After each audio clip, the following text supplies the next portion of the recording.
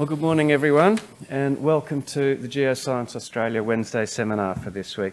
For those of you online and anyone here who doesn't know me, my name's James Johnson. I'm the CEO here at Geoscience Australia, and I'm excited about today's panel discussion. It's going to be a good one. First of all, I'd just like to, on behalf of Geoscience Australia, acknowledge that this meeting, this webinar, is taking place on the lands of the Ngunnawal and Ngambri people, and pay my respects to their elders, past and present, and extend that respect to any First Nations people here with us today. Welcome to a very special Wednesday seminar celebrating GIS Day 2023. It's a day that highlights the many ways that geographic information systems advance our ability to understand Earth's complex and interconnected systems. It's also special because it's going to be presented by this wonderful panel of eminent geospatial officials from a number of jurisdictions around the country. They're here to discuss the exciting prospects, the challenges, and the collaborative opportunities that lie ahead for GIS in Australia. And I'm very pleased that Geoscience Australia is hosting this GIS Day Leadership Forum, Mapping Our Future Together. In this informative webinar, we're going to delve into the innovative applications of GIS technology, address pressing issues, and discuss how we can collectively chart the course to a geospatially empowered future for our nation. The event offers you the opportunity to join in, to interact with the panel through an open Q&A session. So I invite you to join this dynamic dialogue if you're online and also obviously here in the room, and help us shape the geospatial landscape in Australia, enhancing the decision-making, addressing complex challenges, and propelling our nation towards a brighter geospatial future. I'd now like to introduce the panel chair for today's forum, Melissa Harris, PSM, Chief Executive of Land Use Victoria and thereby Registrar of Titles and Register of Water in Victoria. As well as managing the Victorian Land Registry, Mel has led major digital transformation projects, including the Digital Cadastre Modernisation and Digital Twin Victoria. She made history in 2021 by becoming the first female chair of the Australia-New Zealand Land Information Council, or ANZLIC. And so with that, I'll now hand over to Mel to introduce the panel. I'm looking forward to the discussion.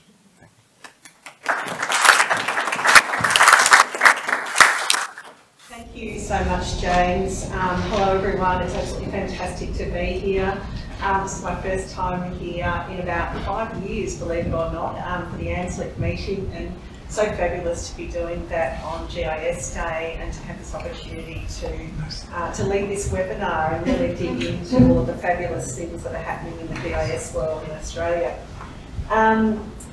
So I'll introduce this esteemed panel of GIS royalty to you shortly.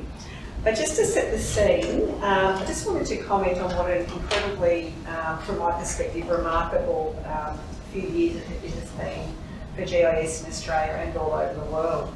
We've seen the advent of 3D, of machine learning, of IoT, of cloud-based GIS, and all of that is unlocking an incredible array of exciting new capabilities for governments and communities everywhere. And of course we've seen firsthand how all of some of these emerging capabilities have guided humanity's responses to some of these incredibly pressing recent events, whether it be COVID, the challenges of climate change, some of the regional conflicts, and of course, in Australia's case, whether it be floods or fire, our emergency response. And so happily, because of the sort of renewed appreciation for the strategic advantage this technology can provide, we've seen significant investment by various governments in GIS programs. And I'm going to put to our panel members that I think we really are in a golden age of GIS technology in Australia and perhaps across the world. So to hear more about this and more, I'd just like to introduce our fabulous panel members. Firstly, someone who I'm sure for the crew today needs no introduction, Lisa Bush, who's the head of Geoscience Australia's National Location Information Branch, 25 years of experience in geospatial intelligence, leadership, policy and strategy, and currently leading such important efforts to enhance our nation's geospatial capabilities, including through such things as digital atlas in Australia. So welcome, Lisa. Craig Sandy. Craig will be known to many of you. He's been in the industry for a long, long time. He's currently the Surveyor General of Victoria. We're very lucky to have him in Victoria. He's the chair of the Surveyors Registration Board in Victoria, and he's currently the chair of the Intergovernmental Committee on Surveying and Mapping, which do such important work across Australia and New Zealand, supporting ANZLI. Welcome, Craig. Narelle Underwood. Narelle is the Surveyor General of New South Wales. We've got two generals in the room. And also the Executive Director of Spatial Services. She's President of the Board of Surveying and Spatial Information, Chair of the Geographical Names Board in New South Wales, and the New South Wales representative on ANZLIC, and plays multiple pivotal roles in surveying and spatial information governance right across New South Wales and Australia. So welcome, Narelle. And last but definitely not least is my fabulous Deputy Chair of ANZLIC, Sandy Carruthers. Sandy is the Executive Director of Strategy and Science for the South Australian Department of Environment and Water, and as I mentioned, my trusty co-chair. She has 30 years experience applying geospatial technology to support government decision making in a whole range of different settings. So welcome, Sandy. So aren't we lucky to be able to share the insights and wisdom of these fabulous people as part of today's panel. So to kick things off and get you all in the zone, I thought we'd start with a bit of a fun question, which is, and in no particular order, so you can, whoever wants to grab this one first can, but in no more than a minute, can each of the panel members tell us about the first map you ever made, or if you can't think about that, tell us about your favourite map and what's so special. So 1 minute each. Who's going to go first? Let everybody jump in. Hopefully the microphone's working. First map I made, I can't really remember, but I remember drawing maps of my neighbourhood as a kid and being annoyed that I couldn't quite get the scale right. But I think favourite maps, most people will know I'm a huge Lego nerd, so I'm going to say my favourite maps are actually my Lego world map that sits on my wall at home, or the Lego globe.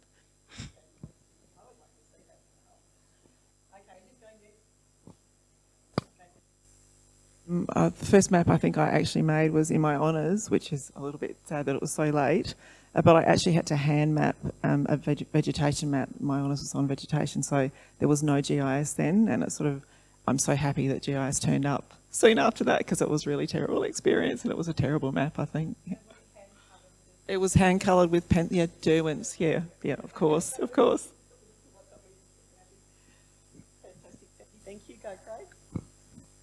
I think my first map was probably hand-drawn at uni, and I'm sure it was horrendous because my hand-drawing wasn't good, but one of the ones that I find most interesting as a sporting person, I saw a map that was created which was a ratio of medals to population by country, and it just demonstrates that some of the smaller countries actually, in terms of ratio, far outstrip the larger countries like Australia and the US, and I just find those sorts of ratio maps really interesting because they don't actually rely on the geographic shape that we expect to see. So yeah, interesting. Thank you. When I was little, my parents had an earth moving business, and so for as long as I can remember, I've been poring over topographic maps, and I reckon I've been running the end of a level since I was about 5 years old. And I think poring over those maps when I was really young is what ignited my love in maps. And because of that, I guess I've been creating maps for as long as I can legitimately remember. And so my first maps were around my house, making treasure maps for my kid brothers and sisters. And I confess that I still do it now for my kids with X marks the spot. So my first maps were of home with treasure. Fantastic. The old treasure map, very underrated. I think it could be an idea there. So thank you for sharing. That was some fantastic examples. And look how real diverse applications of maps. And so thank you for sharing those insights. I wish I could hear more from the audience, but we'll have to save that for another time. All right, first question. I hope that audio is working okay. There's a few questions coming through. Just use the handheld mics. This is a working? Faintly. Okay, hopefully that's better. No worries. All right, so first question. So this is for Narelle and Craig. So you've both had very long and distinguished careers. Craig perhaps a touch longer than Narelle's, but still very long and distinguished in this industry. And I imagine over that time you've witnessed incredible changes in GIS capability and applications. So if you could just tell us a bit about what some of the things you've witnessed over your career and what excites you most about the future.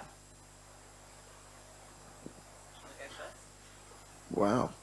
Yeah, I try to think I'm still young at heart, but I do recall hearing and talking to people that produced their first maps using command line in DOS and various other technologies that many of the younger generation probably don't even exist. And I recall I was working in a surveying company in North New South Wales, in Northern Queensland, where we started to use the internet, and you know, that was in the late 90s, and now we rely on that every day, and if we don't have it, you know, people start getting upset. And I've actually used the slide that Wi-Fi is the new air, and predominantly it is. And so when you think about where we are now, our mapping relies on having access to that information. We have the ability to get data and services from the various agencies and bring them together to make some things. And some of the stuff that I've used from Geoscience Australia, for instance, in relation to mapping of the tidal flows and things, absolutely astounding that we can do that now, where in the past that was all static. So going from basically single line entry into DOS to where you can pretty much go and get anything you want in real time almost and put it together, absolutely astounding. Yeah, I think, you know, from moving in from, you know, GIS being a piece of software sitting on a desktop where, you know, you wanted to move information around, it was hard drives. I remember USB sticks coming out when I first started uni and being super excited about not having to save things onto CDs and floppy disks and stuff like that, into the world where you are consuming live data feeds, as well as your own local data, as well as data from other people, and being able to do the analysis and create the stories to share that data to drive decision making, I think is a big aspect. It's also the integration. GIS is no longer a standalone piece of software. It integrates with our everyday CAD software, our surveying software. It integrates and can be embedded into websites and pages. It can be embedded into Excel spreadsheets and the like now. So it is that interoperability between all of those different pieces of software and tools that we have at our beck and call. And I think the biggest thing is it's not something that you know, surveying and spatial geeks use. It's every day. Everybody is using some form of mapping and GIS on their handheld device. They're using those insights that we're deriving from it in making decisions, and it's ubiquitous. It's just happening in the background. It's part of our life. There was a story on the radio this morning about the potential for solar flares and it taking out the internet or GPS, and everyone's like, oh my God, how am I going to navigate somewhere? We've just gotten so used to being able to utilise that technology, and so it's, you know, that's I think one of the most exciting parts, is it is just part of everyday common language now.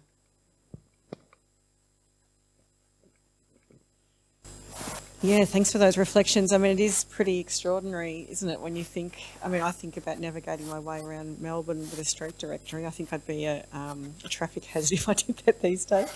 And it is, it's become so ubiquitous. And the thing I love about it is that it's the role it's increasingly playing in democratising data and just putting huge amounts of data in the hands of everyone who needs it. So thank you for those insights. So Sandy and Lisa, this one's for you. So what big changes are you seeing in the way GIS is being used to make a major difference to real world outcomes? So in areas such as environmental management or climate resilience, emergency response, so what are some of those really high value use cases or applications where you're seeing a real uplift in capability? Thanks. So I guess if we get back to basics in the first instance, when we're applying geospatial capability, what we're really trying to do is achieve that decision advantage, to be able to make decisions more effectively, more efficiently, more holistically.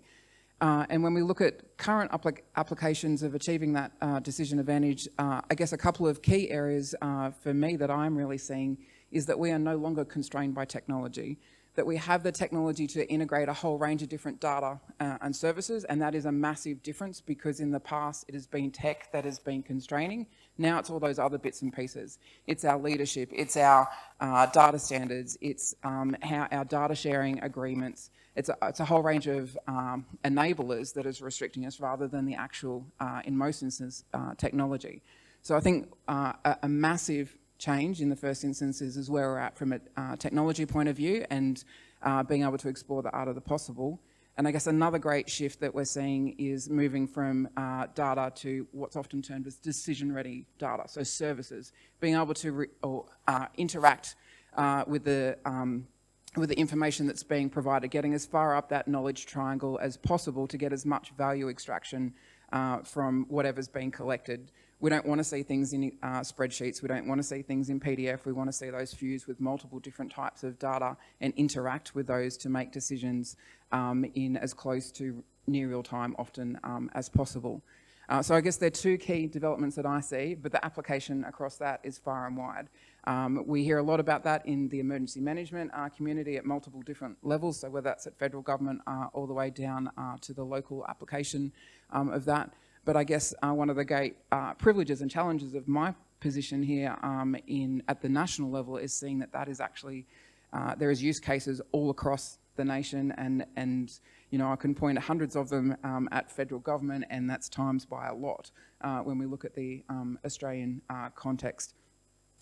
In federal government, I'm most excited about enabling data sets that currently are not remotely close to being geospatially enabled at all, to make more location-based decision making. So at the federal level, being able to assist different data creators or different agencies to be able to geospatially enable their data sets and allow them to excel at their core business, and then fuse that with data from other areas. So as an example, Geoscience Australia is excellent at our core business and we concentrate on that. Australian Bureau of Statistics is excellent at their core business and they concentrate on that. Department of Social Services is excellent at their core business and they concentrate on that. And then you fuse all those services together, and then that's when the magic happens. No longer does ABS have to worry about border information or roads information or vegetation information or the application of different types of grants information. They're worrying about their population demographic information.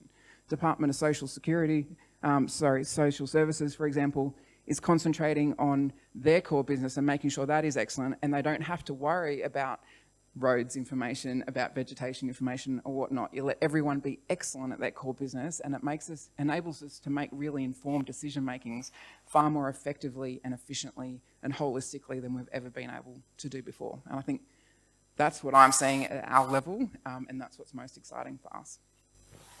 Thanks, Lisa. And this is probably a good segue from that. I thought I might give a couple of examples, given I work in an environment agency and we're using all of the things that Lisa talked about. So just a good example is imagery. So imagery has always been there, but it's always been never at the right time. We've never been able to use enough of it, never at the right detail. But now in the last probably year or two, that's all completely changed. So one example is the IC satellite services. So we just use that in the latest floods that happened in South Australia. So the floods came across the border around Christmas time. We had major flooding of a lot of infrastructure and property and towns.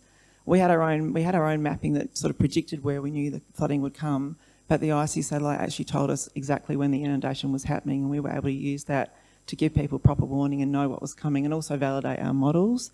And that actually, you know, that saves property and lives. Another really good example is Black Sky. So that's a satellite on demand. So we are using them, we're tasking them, so we can task them to fly a satellite in 90 minutes, they can turn around an image.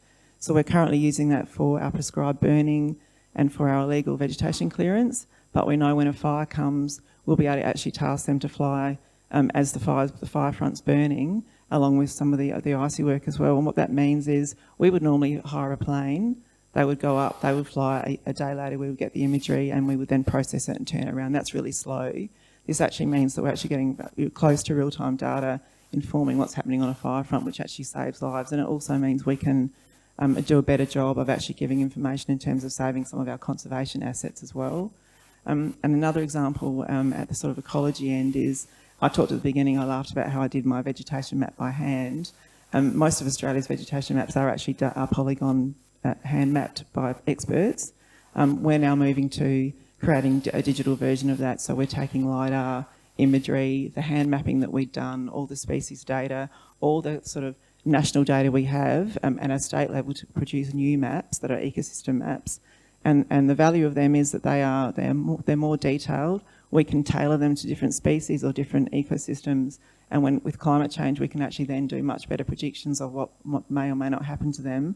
We can use it in fire, so doing prescribed burning, getting things burnt the right way, in fire, for fire modelling, and all. There's sort of so many applications for that, and that's only just become possible literally in the last almost 2 years, because we can now, and the other thing, and we can talk about this a bit later, is that it's now in the hands of non-GIS people, which is so fantastic, because it means the cohort of people now using spatial data has just kind of blossomed, and it means they'll be in the tent with us as well, which makes it easy for us to do our jobs and to sort of promote how valuable spatial data is along with all the other data.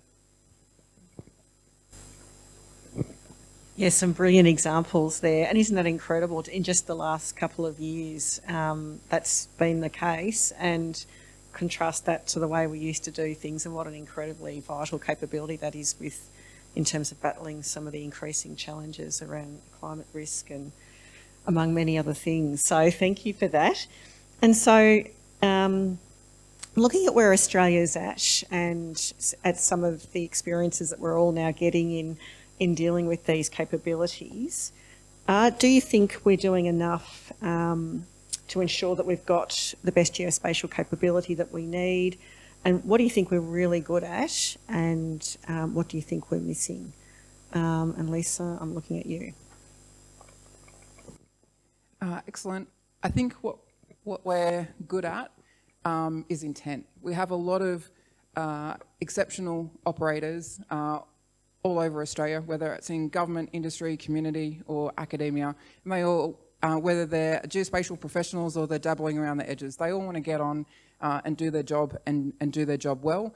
And there's an excellent example of some of the advances that have been made over the last couple of years. And I draw our attention at the national level to some of the work that's been done on, for example, the Positioning Australia work. And there's a whole heap of other initiatives that are sitting out there.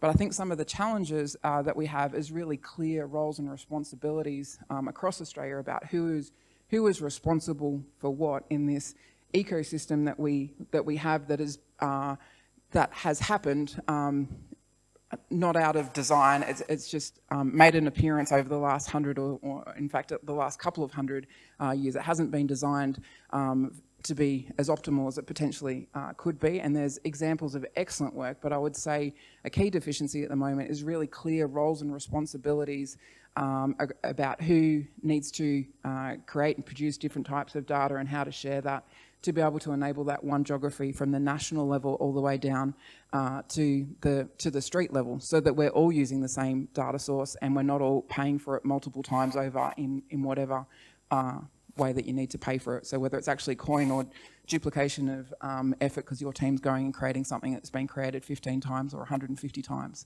over. So for me, some deficiencies that I'd love to help address is those really clear roles and responsibilities.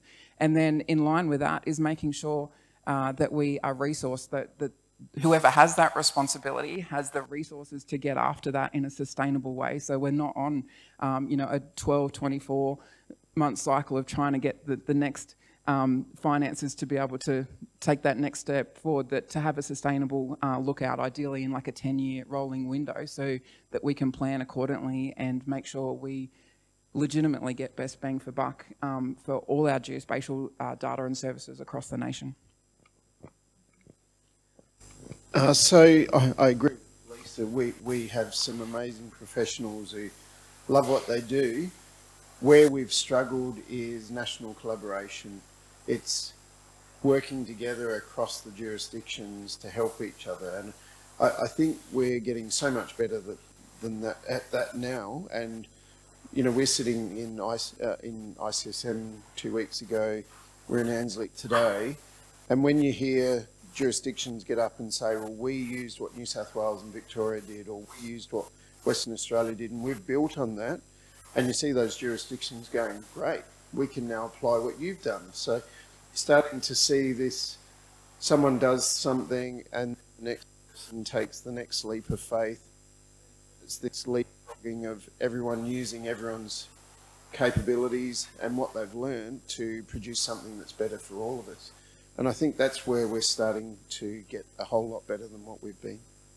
I think that's one of my favourite things about the GIS community. They're just such generous sharers of knowledge and wisdom, and they're so motivated by the sort of higher purpose and common good.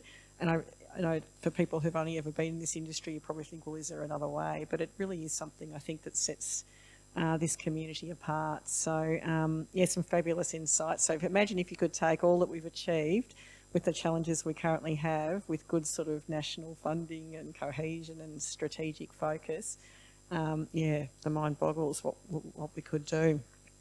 Now, thank you to our people that are online. We've got about 130 people online, which is fantastic. There's a few questions there, but it would be good to have more. Now, I'm going to ask my next question, but for those of you who are wanting to ask the panel a question, now would be a good time to pop them in the chat. So Narelle and Sandy, turning to the workforce of the future, as you know, we have a diversity problem and we don't have enough skilled professionals to service our requirements into the future. What do you think? Do we have an image problem? And what do you think are our biggest challenges that we need to overcome to build the workforce of the future? Yep, we definitely have an image problem. And it works twofold. So most people don't understand geospatial and surveying. So making sure that we're out there promoting. So one of the things that we do really well is amazing work for the community. What we absolutely suck at is promoting what we do to the community. It's become so ubiquitous that people don't realise that they're benefiting from the work that all of our agencies do. The other challenge is that because so many people use the technology now that you don't need a specialised degree to be able to use GIS, the majority of people who are using the technology don't identify themselves as being part of our community. They're an architect who uses GIS or surveying equipment. They're an engineer who uses our data. They're a planner who uses the data. And so we've got a whole range of people out there who are in what we would class as our community who don't identify as that. And so how do we shift that so that people can see the connection between what we do and what they do, and that it's not the old school at 10 paces, you're stepping on my toes, this is our patch, we do this. How do we collaborate together as aligned professionals to drive those better outcomes and support the future workforce and building those skills? We also need to acknowledge that not everybody's going to go to university and do a 3 or 4 year degree. And so how do we upskill our current workforce with micro-credentials? How do we attract new talent through traineeships and the like, and quickly upskill so people can learn on the job? Because that's what people want to do. They don't want to go away and do a 3 year degree and then get a job that, when most entry-level positions also require 3 years experience. So we need to think about how we market and what can people learn on the job through on-job training, as well as being supported through formal training, and investing so from primary school level about the importance of mapping. Like most kids study geography. During COVID homeschooling, I got the fun job of teaching my son's first geography lessons. We got to play around on Google Map, and I'm like, dude, this is what I do for a job every day. And he's like, oh, this is really cool. Like, hadn't ever clicked that linking those things together. And so how do we do that so that every kid understands that there's a career and opportunities behind the things that they think are just cool tech? So, that was great, Narelle. But maybe I'll just maybe add a few things around, I think you're right, around the collaboration. So people don't really care about the label, they care about the outcome. So if you've got all the right people in the room using, and GIS is just one of those things that people use. I think that's how you get people coming in, and then they're your biggest advocates, and they're the ones actually asking for funding for you to get the data so you can help them do their thing. And you see that happening a lot. The other thing is around thinking about what all of us do as a capability rather than it having a particular label. So what are the capabilities that we need to get the work done, and then bringing those different capabilities together and sort of identifying that. And I guess when I started, I was reflecting, there was probably, I don't know, 15 of us. We were all under 30, including the 2 managers. And that's when GIS first started. And it was just like a group of kids in the room, really. But we just don't have those young people starting at work. So all of us are now in our 40s and 50s, and we're all those younger people that need to be coming through with new ideas and kind of with all the new stuff that they're doing at uni. Like I don't know what other states are like, but we certainly are missing that graduate cohort, and we really need to, I think, be thinking about how we either bring them in and how all of us bring them in across the board, because it's really important. I think that's really important to have those younger people coming through. And I know that they must be somewhere, but they're just not with us. Some fantastic insights there. I will just got some questions here which I'll share shortly. Just say a bit of support for the comments you made, Narelle, around how we engage and recognise the sort of broader application and value of what we do. And Lisa, a vote of support for your statement around the fact it's not the technology, it's the enablers, and it's just so true, isn't it? It's the money, it's the leadership, it's all of those other things. But we've got a question here. Actually, Mary's question's fantastic, but I might save it till last. We've got a question here. The acronym of GIS started with Geographic Information Systems. In recent years, in some contexts, it is referred to as Geospatial Information System. So there's Geographical Information System. In recent years, Geospatial Information System. Wondering whether nowadays it can reflect all potentials of geospatial systems. Is it not the time to brainstorm a new term like, wait for it, geospatial informed decision-making system, that's a mouthful, or a shorter name like the Geoverse? What do you think? My mind can think of a whole range of versions to that. Yeah, I mean, I was going to comment on the previous one where Narelle said we sucked at our promotion. That the reality is that every person, just about every day, uses something that we've created. Through their phones, they've got positioning systems, they've got addressing, they've got mapping. They use it to get around, they use it to take kids to school, they use it every day. They just don't know they're using it. So we've been really successful in enabling our community, but we've been really bad at telling them that it was us that did it. So in terms of the terminologies, you know, geospatial, if people relate to that or if they relate to geography, doesn't really matter. I mean, when we say GIS, most people's eyes glaze over. So, you know, it's really a matter of finding a term that the community relates to and then us adopting that so that when we talk about it, they know what we're talking about. Internally, we can use all our words and we'll always understand each other. But to me, the most important is what does the community want to embrace? Names. As chair of place names. The names we attach to things are really important, but you can debate end on end around what names should be attached to what pieces of technology. I think the important thing is, while it is GIS Day, GIS is a technology if we're talking about the outcomes, and I think that's what's really important, is what are the outcomes that geospatial, anything is driving. And so, you know, bringing that to the forefront so that people, you know, attach it to it. I mean, we go out west when we're doing imagery capture or surveying, and people still refer to spatial services as the Central Mapping Authority. Like, we haven't been known by that name by like over 30 years. But that's what people still hold on to, because to them, you're the guys that produce topographic maps, whether that's a digital topographic map or one that I've still gone and bought from the news agency and wanted a hard copy. It is about maps. People understand maps. I often say to people, like, we're the government version of Google Maps.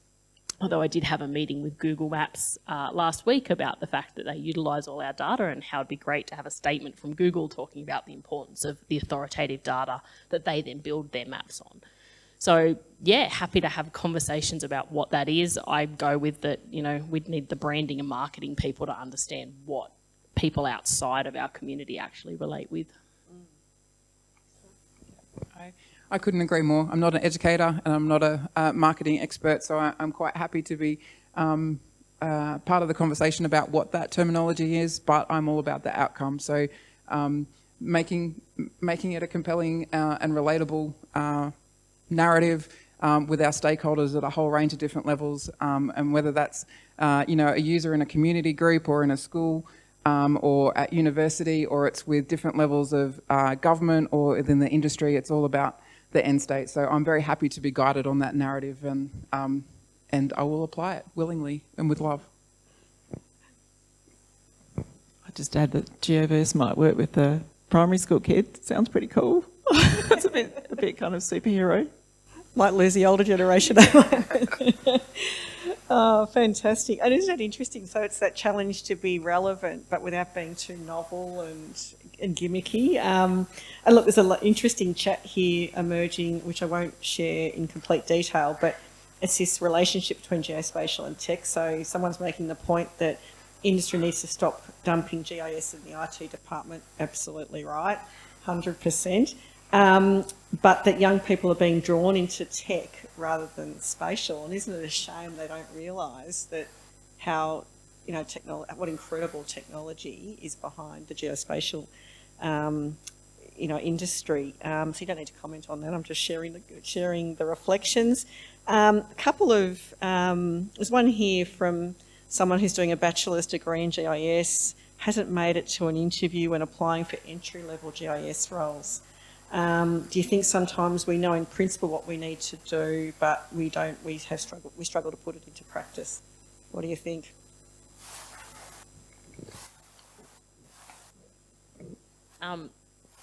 Yeah, definitely. From both the side of the applicant applying for a role, so I think there's a lot of work that we can do to help applicants understand what it is that we're looking for. But also from a government perspective, we often get cornered into how a government advertisement needs to be and the words that we're allowed to use. And so, you know, how do we break that down so that it is attractive to a broader audience? But I think I raised it before, you know, expecting someone to have 3 years experience at an entry level, like we've got to break that down. We've got to break that cycle and be realistic about if we've got a skill shortage, what we need to be doing is attracting the right talent.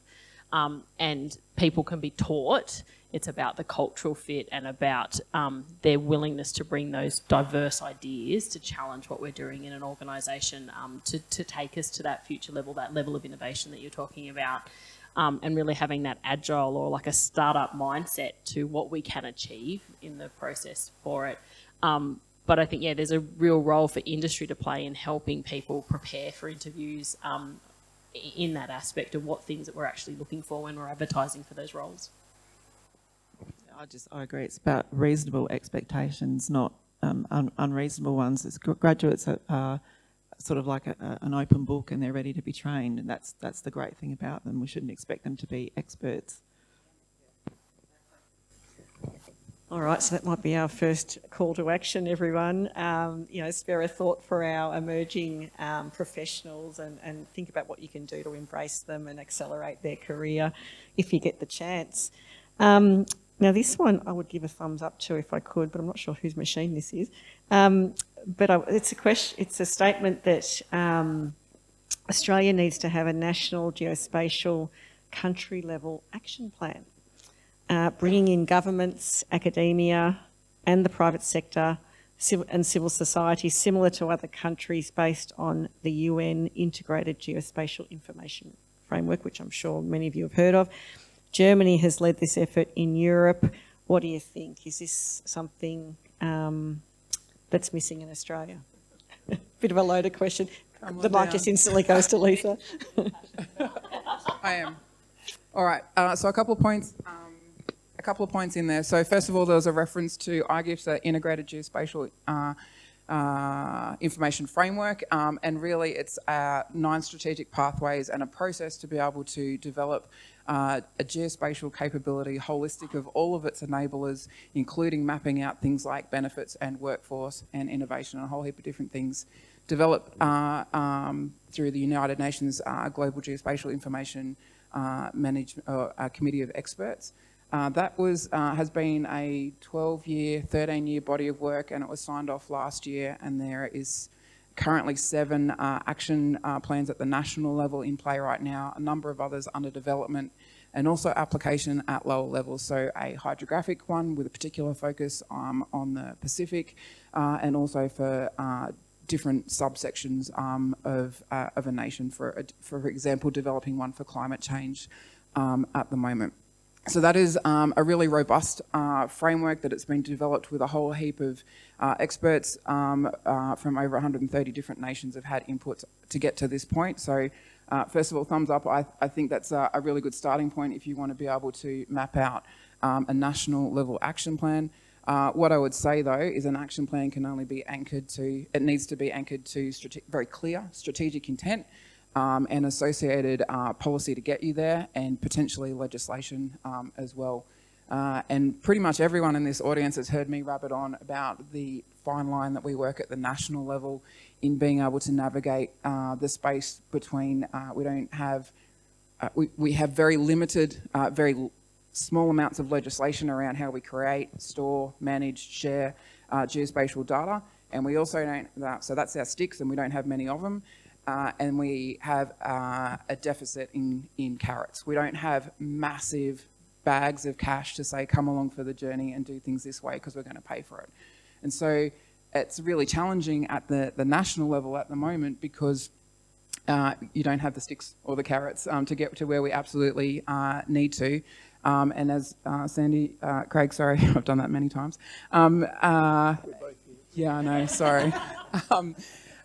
You mentioned earlier, that ANZLIC and other bodies are a coalition of the willing. However, when that economic incentive is not there for your state or territory, you're no longer willing for very good reasons. So how do we build out a national plan? So I'm going to summarise back down. Yes, national action plan, but the step before that is understanding what our needs are and developing a robust policy and strategy, and as part of that process, examining is there a need, what level of governance do we need? Can we get away with just a strategy with an all-in buy-in? Do we need a policy? Is there a place for legislation?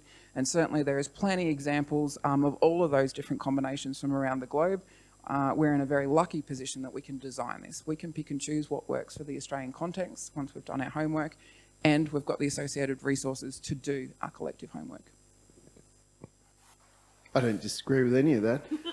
What I would add is that we still live in a federation. And so having national plans is a great idea and absolutely important. But in a federation, we still operate predominantly as 8 different countries. And so while we can willingly participate in national initiatives, we still have to report back to our state premiers and our state cabinet. And if they say, you've got to go in this direction, we as public servants still have to, adhere to what their direction is and support them, while at the same time trying to ensure that we operate collaboratively with our state colleagues. So, and if you want to find an interesting perspective on this, I'm reading a book called The White Man's Burden. It relates to foreign aid. Classic discussion on this issue, exactly. One for the reading list. Excellent. Okay, well, I can't let you go today without asking you at least one question on the topic of the moment, which of course is digital twins.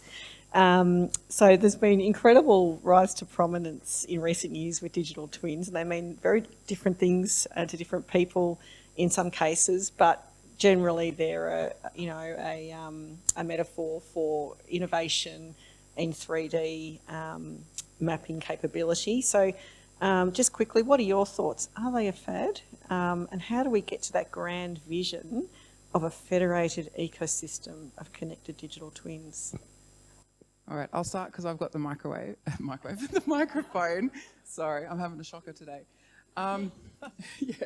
Let's start on the FAD part first. I think my answer to that is yes and no. There is a number of, on the yes side, is often I think people don't really understand what they're talking about when they're referring to a digital twin, but everyone wants it. It's a little bit like the 3D fly-throughs of 10 years ago. I want one of those because everyone else has got one of those, but not really looking at what my needs are and how that capability can meet their needs. So there is a little bit of FAD about that, but also to the point about digital twin is many things to many different people. And I think that the concept will continue to solidify and become clearer for different use groups, and I don't think it's going anywhere.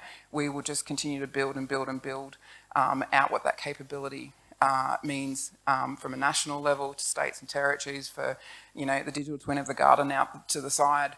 I mean, it means different things to different people. In terms of a digital twin national vision, I'd like to see that vision. I think there's a lot of people, if we ask everyone in this room and online what their definition of a digital twin is and what the national vision is, we'd get 100 and however many people you've got online versions of that. So in the first instance, it'd be really great to be able to corral that together into one solid narrative, so we've got a collective understanding about what that means, in my opinion.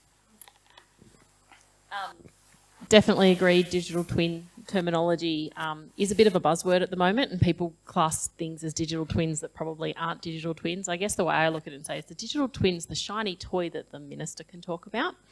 What we're actually talking about is a lot of the stuff that we've been talking about today in terms of, you know, making sure we've got the right data to drive the right outcomes. And so digital twin is a way that we can drive data-informed decision making. You know, it is about making sure that we've got the right data standards and processes in place. You can dump as much data as you want into a digital twin. Is it actually authoritative? Is it the right data? Is it out of date? Is it, you know, and come up with the wrong decisions based on the data going in. So it's not just about the shiny toy that you can do, you know, further analysis on that people can visualise. It's making sure you've got the right use cases, the right stories. I feel like at the moment digital twins are an advancement in technology that are still looking for the right use cases. There's thousands of them, and that's part of the problem because it distills the message. And so how do we pick the key things where it is driving clear outcomes for the community in there? But that's part of us is having the narrative. It is about having those discussions with the broader things because it's about us bringing the data, the geospatial data to the table and then working out how it can be applied in those different areas. I think it's still got a long way to go. You know, New South Wales has been on its digital twin journey for about 5 years now. And I would still say we're at a very immature level. We've still got a long way to go and there's still a lot of work to do in that space. I was going to add one thing, which is just with the digital twin, I think when you're explaining them to people, one of the really good things you get out of it is to say that the data that sits under it is so important, and all of a sudden the data suddenly becomes useful and interesting, and people understand why it was so important that it was done to a standard. So it kind of does help to sell the bit underneath, because often that's the bit that no one wants to pay for or really pay attention to. Yeah, exactly. And there's a very insightful comment here. Every map is a twin of the real world in some way. Digital twins are just the latest version, but they do have excellent branding, and of course that matters. Is there a national vision for digital twins? There is. If you go to the ANZLIC website, you can see, I think it's the principle or guidelines for the spatially enabled digital twins. Pretty timeless piece of work modelled on the UK Geospatial Commission's work of a few years ago. So if I could put in the chat, I would. Might do it after today. Definitely worth a read, and it has aged well, I'm pleased to say. All right, we're coming to the end, but I've got one more question, if I can find it, which is, what is your, and we might go from one to the other for this last one, what is your geospatial moonshot? Moonshot. What's your big dream for geospatial? I guess for me, it goes back to some points I made earlier. I have, and I think it's probably reflected for the whole panel here, we've had the very great pleasure of working with just some incredibly knowledgeable, skilled and experienced geospatial professionals, including a whole heap of variants within that group of people, I guess. And so my vision is to be able to better enable them to get on and do their job, I think, and that sort of reflects on all the different things that we've talked about, really clear roles and responsibilities, really clear funding lines, regardless of whether you're in industry or you're in government or you're in academia. Letting everyone get on and do their business and do it well, but avoiding duplication of effort. And I guess that's something at the national level I see a lot of. And in a zero-sum resourcing environment, which we are all in one way or another, then surely we want to make sure that everyone's doing the best they can on their particular part of the puzzle. They know what their part of the puzzle is, and they do it well, and then they're leveraging off all the other pieces of the puzzle. So that's my vision. All of that, plus that we as a community, as a broader, and that's across all levels, treat data as a valuable asset, just like we treat physical infrastructure as an asset, so that data is recognised and valued as a critical asset. There are pockets of that, but I think just more broadly, we always hear in government budgets about the investment in physical infrastructure, and when that automatically also includes the investment in the digital infrastructure that supports that as well, I think that's my moonshot.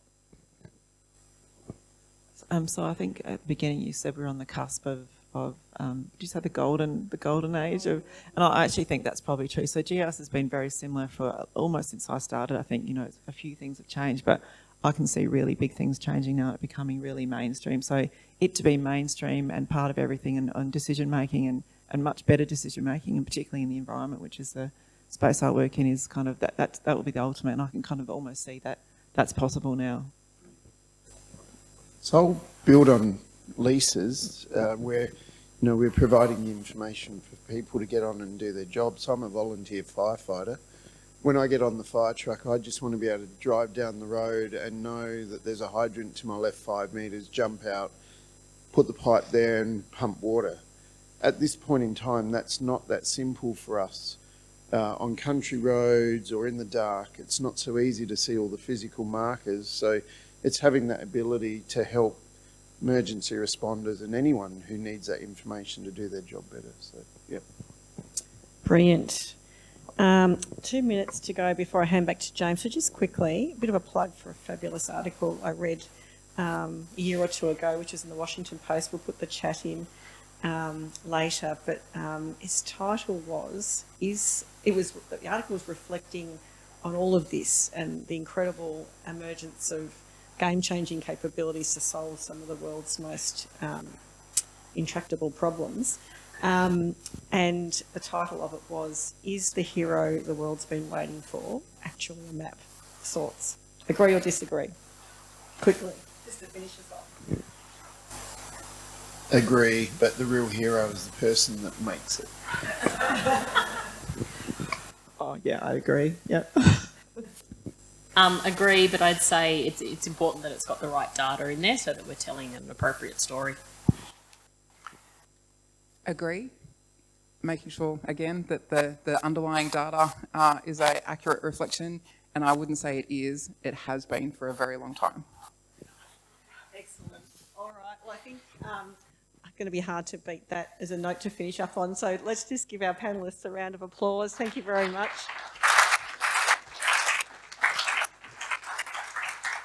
Thank you so much. What a wonderful panel. I think the insights that we got from across a range of jurisdictions, but just the depth of knowledge that was coming out. And I think none of us can be left in any doubt that geospatial information underpins so much of what we do every day. And I absolutely accept that point that most people don't know it. And at one level, that's okay because we're still assisting our fellow citizens, but we do need to get those stories out so that there's a greater appreciation of it. It would appear that we need the extra mic. I'm just going to put in a quick plug for next week's seminar. So next week we're going to be having a presentation from Kathy Brown and Christo Murray Van Buren on defining Australian stratigraphy, the need for ongoing education and geoscience. So just in snapshot, defining rock units is a good basic science, enhancing the quality of data available for use in all other geological projects.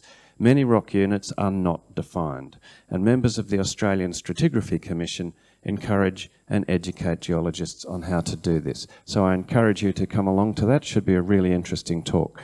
But just to finish, I'd really like to thank our panellists, Lisa, Narelle, Sandy, Craig, and our wonderful chair, Mel, who managed to actually guide it deftly without actually having to express any views of her own. So well done, Mel.